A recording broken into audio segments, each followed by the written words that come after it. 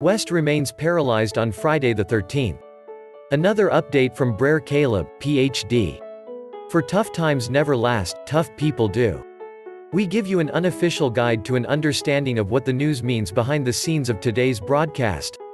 The US of A, also known as a foreign-owned United States corporation, corresponding to Benjamin Fulford's report. Pentagon, the Zionists are in for a rude awakening, as the EU headed by former German Defense Minister Ursula von der Leyen fronting for Bundeswehr, and are no fans of UK royals, Saudi Arabia, or Israel. The Swiss branch of the Rothschild family is under severe attack. Inside the US, more Democratic Party politicians are replaced by computer graphics as arrests and renditions to Guantanamo Bay continue, Pentagon sources say. With over 140,000 sealed indictments, the Department of Justice Inspector General is releasing its long-awaited report to crush the impeachment circus, the sources say. The 140,000 indictments story has yet to see any mass arrests. The Justice Department did indict 8 individuals, including a convicted pedophile, for illegally funneling money into Hillary Clinton's presidential campaign in 2016. Attempts to discredit Trump by releasing evidence of his financed by Deutsche Bank also stopped. The British press is reporting that a Deutsche Bank banker who handled Trump's accounts found hanged. The U.S. corporate media report that Supreme Court Justice Ruth Bader Ginsburg temporarily blocked a lower court ruling ordering 2 banks to release President Donald Trump's financial records to House Democrats.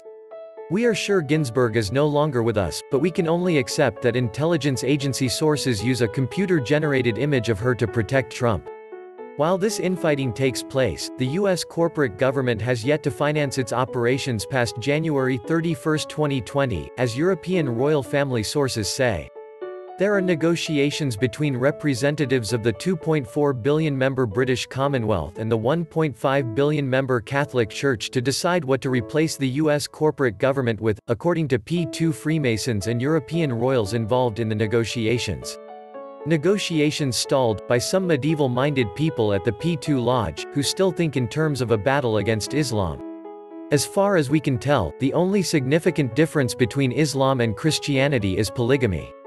Anthropological data shows that almost every known society historically has practiced polygamy. Also, homosexual men are equal to the men who cannot find wives because of marriage. While issues of this sort are delaying a final agreement, a broad consensus reached to set up a meritocratically staffed world planning agency with an annual budget of at least $1 trillion, the sources say. There is also agreement that the agency will finance human expansion into the universe, they add. Another update from Brer Caleb, Ph.D. For tough times never last, tough people do. Below you will find a deception protocol, restorative justice link.